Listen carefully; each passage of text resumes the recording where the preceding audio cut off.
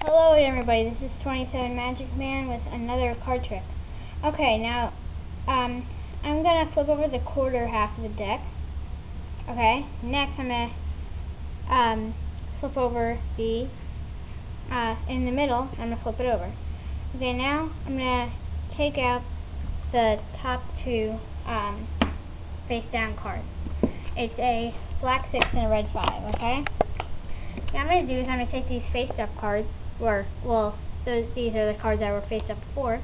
I'm going to put these two cards right here, then put this on top.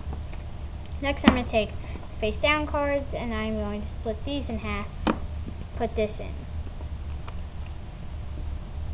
Now I'm just going to show you there's no breaks whatsoever. Okay, now I'm going to show you, I'm going to find your card. Okay, here it is. Here are two cards, the black 5, the black 6, and the red 5.